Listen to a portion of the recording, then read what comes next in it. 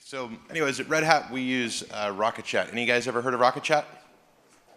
A couple of people. So Rocket Chat basically is a web-based chat program, very similar to Slack, open source.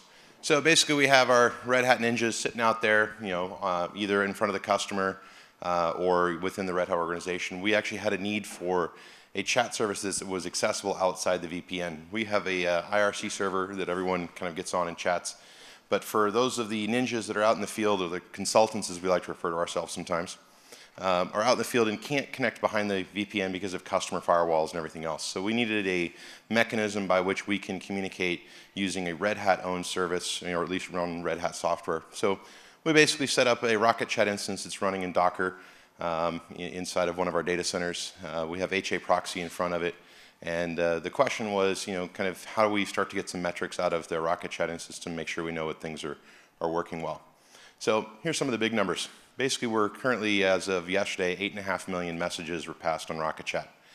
We tend to go at, it's about one and a half to two, it's about 2 to 3 months, I believe it is right now, per million messages.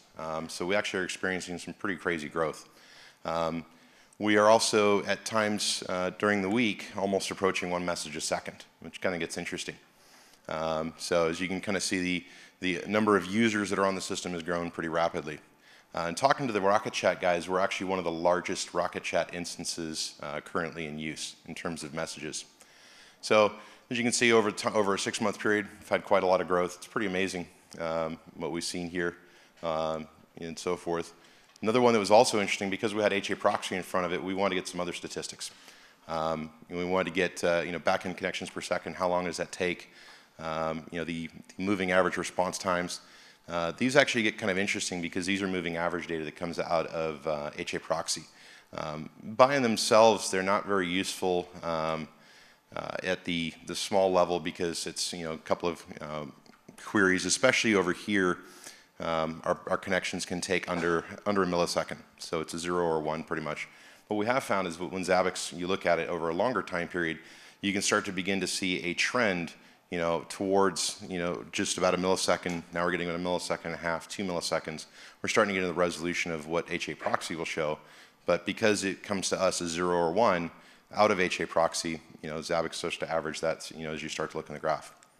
So we pull the data straight from Rocket Chat, basically hitting a statistics endpoint. It was a JSON data point. We started doing this, like I say, 6 months ago. So we had to write a script that would pull the JSON data. We get our JSON data like so, and then we got to start processing it. So then we start writing, wrote a whole bunch of items, dependent items.